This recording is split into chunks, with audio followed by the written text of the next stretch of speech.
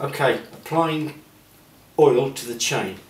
There's an inside and there's an outside. If you apply the oil to the inside of the chain, you're applying it to all the parts that work around the chain, because that's where the chain touches. If you apply it to the outside of the chain, then you're applying it to areas where it's not even touching any of the working parts.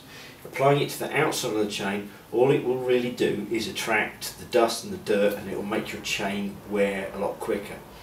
So you apply it to the inside of the chain.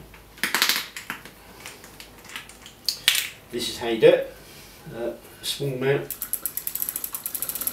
1, 2, 3. And then I'm ready to go. I'll take the bike out and run it through its cogs when I'm on the road, on the front cogs and the back cogs, and then I'm ready to go. Don't forget, outside, inside. Don't oil up here, oil it down there.